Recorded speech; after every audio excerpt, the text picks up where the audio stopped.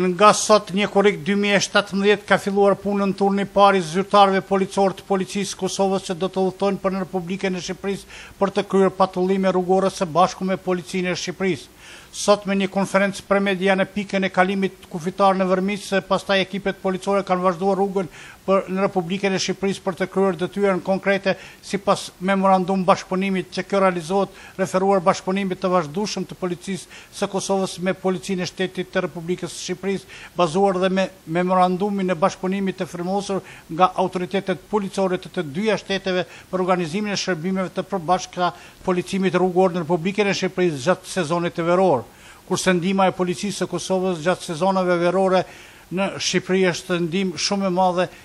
për pushuesit kosovar.